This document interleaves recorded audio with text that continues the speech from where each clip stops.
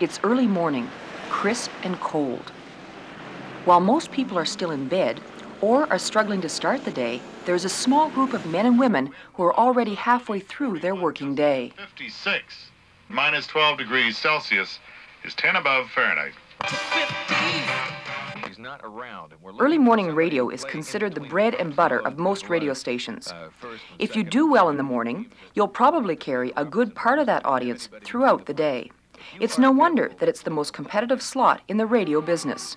Each early morning personality brings a unique style to the job, and it's all to attract the largest ratings.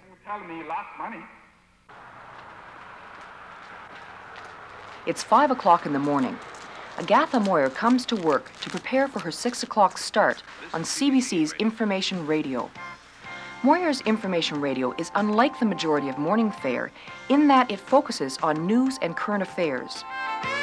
It's 12.5 minutes past 6 o'clock. Good morning again. Welcome to Information Radio, the morning edition for Wednesday, 8th of December. I'm Agatha Moyer. Lionel Moore will keep you up to date all morning in sports. Ed Durbeck has local news and weather. Of course, we'll have weather in just a minute or so. We're geared toward information programming. It's news, weather, and sports. We have almost no music. I mean, there are occasions where we throw something in. I'm not a DJ, and it's not a one-person show. For the northern part of the province, a few clouds today, brisk northwesterly winds. We have a producer sitting in, directing the show. We have the rest of the team working in the offices, researchers, writer-broadcasters who provide packaged material. We have other producers, so that it's very much a team approach. Shocking, and accuse the government of incompetence and maladministration. The job sort of became my life. I mean, there was no time for social life, except for Saturday night. That's the big night. You get to stay up late. By Friday night, you'd think, gee, I can stay up late tonight. And then by 10 o'clock, you'd be zonked. You go to bed and you'd feel you were losing something. So it's an adjustment that way, but more from the point of view of, I guess it's hard to leave it at home. It's hard to leave it at work. It's hard not to take it home with you. And I'd find very often that at night, I'd go to bed and I'd be thinking about interviews that I knew were coming up the next morning. I'd be thinking about questions, and all these different things would be in my mind, and I couldn't leave it.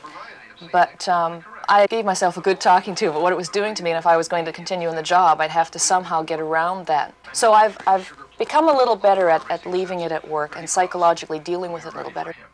The campaign began in the summer before other groups had started their pitches, and perhaps lack of competition helped. At any rate, the contemporary dancers ended up selling more than twice the previous year's total of season tickets. But surely, Jackie, a sales campaign is only as good as the product it's pushing. How did they do there? Well, with that in mind... In private radio stations, it's very much a personality. It's you find some of the well-known morning show hosts on private radio creating characters. They become different people when they go on the radio in the morning, which is very entertaining. But we have to kind of combine entertainment and information, and if I become a different character to entertain, I feel that I risk losing credibility in my interviews. I mean, they don't know who's doing the interview now. Is it Agatha Moyer or is it X, somebody else? Tomorrow morning.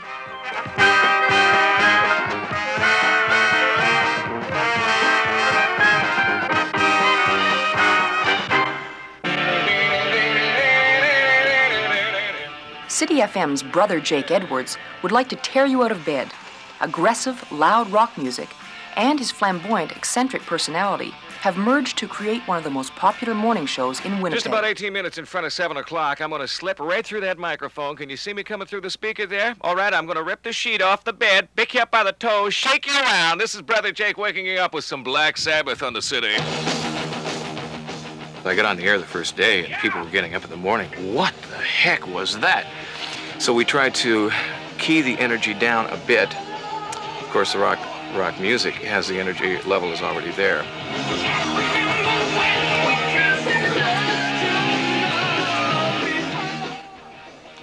Music is a star of the show. I'm in there sort of trying to choreograph the whole thing, put it together.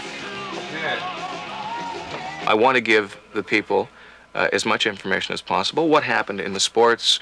Last night the Jets were great. We'll give them that information. We'll give them the public service announcements. We'll give them the weather. We'll give them the time. And we will give them comedy. We'll give them comic relief. We never talk about negative things.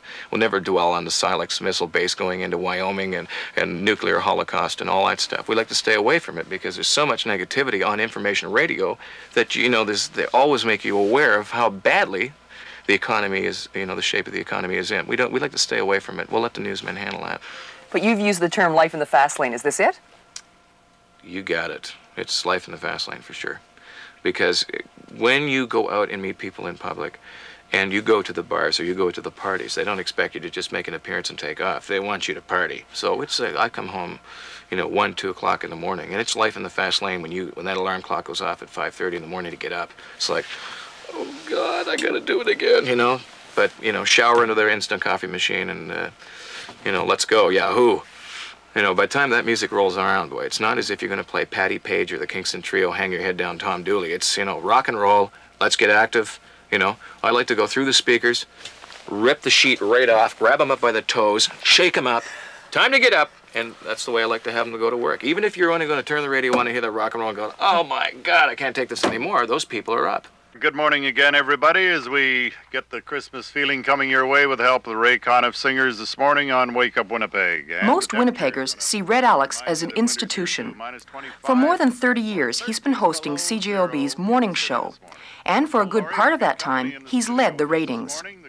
Long-standing bits like Beef and Bouquets, regular news, weather, sports, and editions like radio personality Laurie Mustard have kept Red Alex on top. I've done yours. The almost active remains of Laurie Mustard. Don't have to overdo it. You don't have to. You haven't got your smile on, Red. I never have it on. Get your smile on. Morning, Beefs and Bouquets. To the people that bundle themselves up and take these short-haired dogs out for walks, that I'm sure they're freezing, and I feel sorry for those poor poodles. So they bundle I grew up on a farm in Saskatchewan.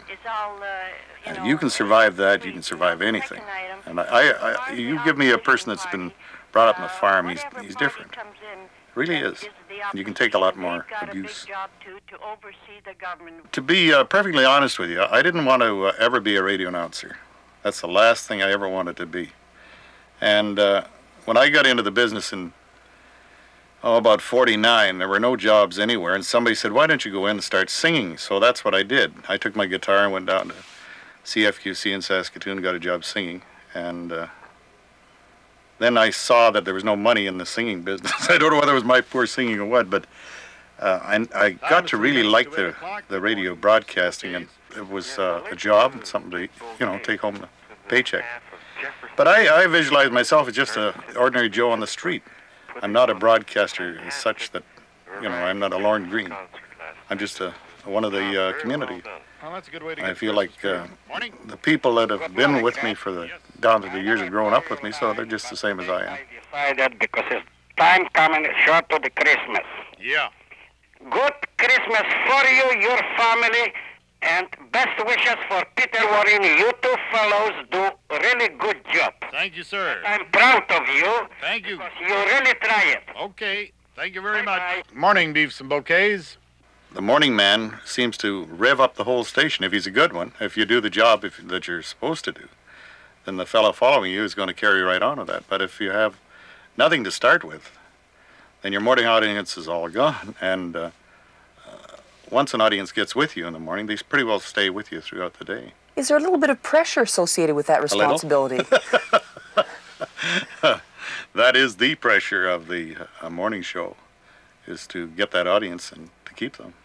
By the way, bundle up this morning. It's pretty cold out, minus 25 or 13 below. Good morning. One of the reasons that you keep a large audience is being consistent in everything you do. When you say the weather's going to be at 20 after 7, you're going to have the weather 20 after 7. And it becomes a habit-forming thing with people. And that's one of the biggest secrets of keeping an audience is having the same person doing it all the time, because people relate to it as part of their lifestyle. Okay to you and Laurie, and best wishes in the new year coming up. When they turn on the radio in the morning, Red Alex, the guy they grew up with, is there. And they go away from Winnipeg and they come back. They're all shocked he's still there. And that's what I think keeps us going. Into the car, go to work, and I'm cruising. I never think that I'll blow all my breakfast show.